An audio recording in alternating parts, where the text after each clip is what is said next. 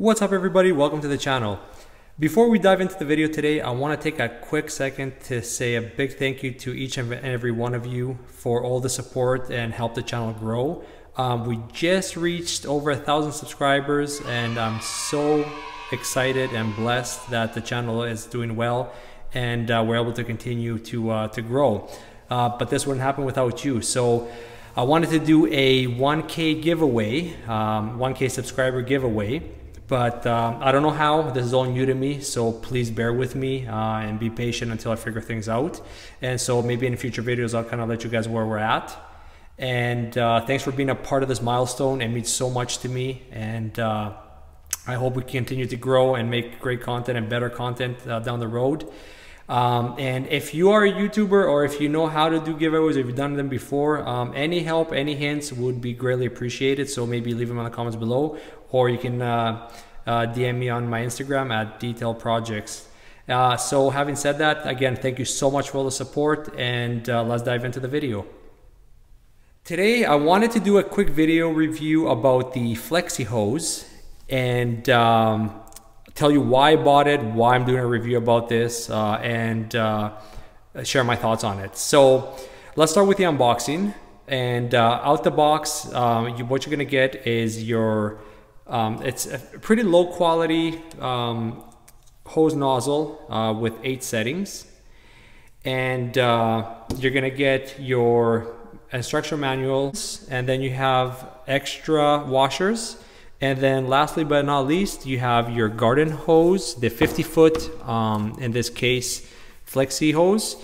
I got this in color black, and it comes with the brass fittings, really nice quality with the shutoff valve as well. Now this comes in different colors. You can get it in blue, you can get it in green, they have gray, they have different kind of colors, and also comes in different sizes. They come in 25, 50, 75, and 100.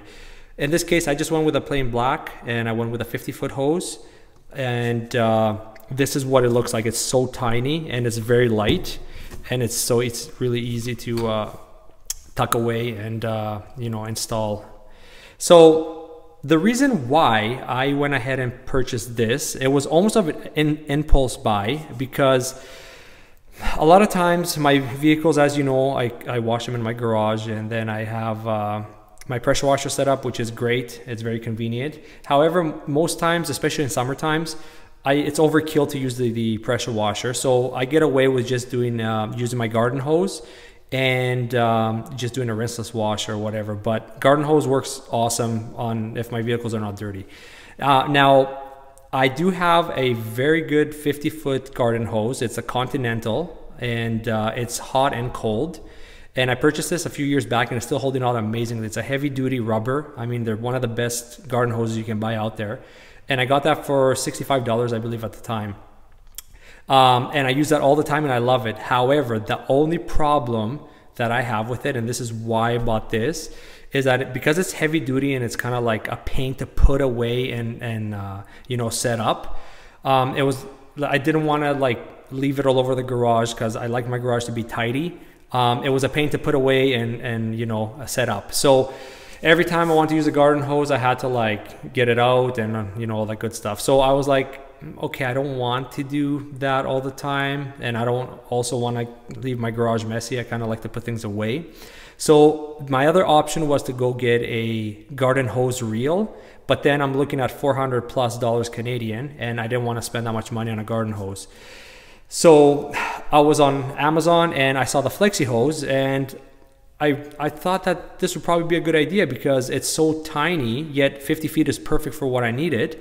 And then it's easy for me to tuck away when I'm done, and easy for me to install or like set up when I need to.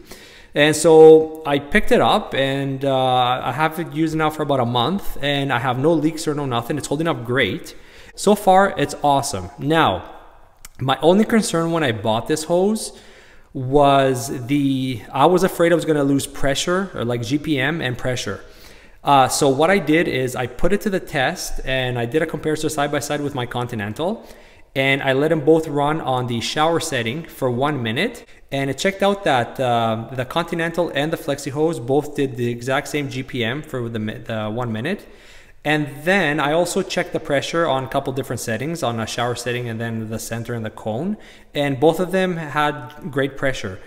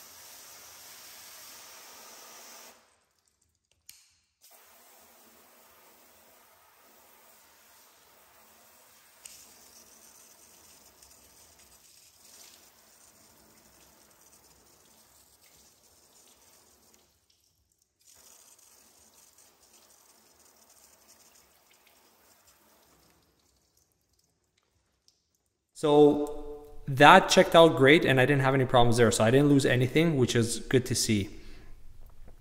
Now, let me go over a couple things, preventative maintenance things. So if you have this hose, you don't wreck it. One thing that the manufacturer recommends is that when you hook it up to your faucet, they want you to gradually turn your water on. They don't want you to just go full blast, because what happens is, because this is a latex material in here, there is a possibility that it could expand too quick and then it could probably burst, and then you might have, your garden hose will start leaking. So they recommend just gradually turning the water on. Now, when you see the water's turned on, you're gonna see this hose expands. It expands about 3 times its size. And then when you're not using the hose, or when you're done with it, they recommend to shut the water off and let the water out. So don't leave any water in your hose. If you're done for the day or whatever you're doing, just drain it, shut the water off, and then you're gonna see it's gonna be shrinking. And so another thing too, because this is a latex material, try not to run over it with things. Try to keep it away when you're done using it. Now I know that they do have their own little hanger. You can buy a little hanger on Amazon. FLEXIHOSE sells it. It's like 14 bucks, but you can tuck it away. You don't really need that, but if you wanted it, it's there for you to buy. The one thing I upgraded right away when I got the hose was I did a quick connects. I did a plug here, and then I just did a connect here, because I'm not going to be using the nozzle that it came with, because I don't like the handle. I don't like squeezing this, and plus it's really cheap, flimsy. What I do, and I do recommend, is I went ahead and started using my Dramm, because I do like this handle better, because you can just go on and off, or have it in the middle, and you don't have to sit there and press it. So it's really easy on your hands. And it does come again with 8 settings, just like the one that comes with FLEXIHOSE. And I just have a plug here, so it connects really nice.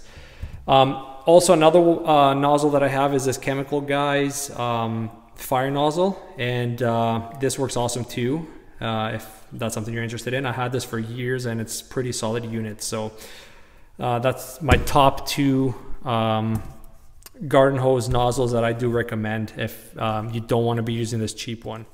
If you're going to be using the nozzle that comes with the FLEXIHOSE, I'm going to show you here how each setting sprays out, just so you have an idea.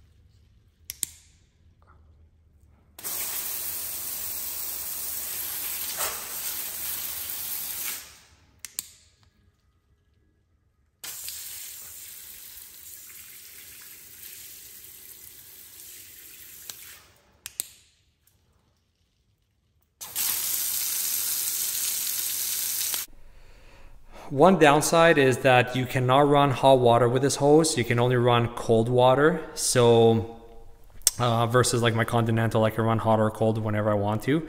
But yeah, that's one downfall. I kind of wish you can get this with the option to run hot water. Okay, so that being said, I want to say that I do recommend this. So far, I haven't had any issues. It is pretty practical. It's compact, especially if you're going to be washing indoors. This is great because, you know, like I mentioned, pressure washers can be overkill and they can be messy sometimes indoors. And this is compact. I liked how I can tuck it away. And so far, I had no leaks, no issues.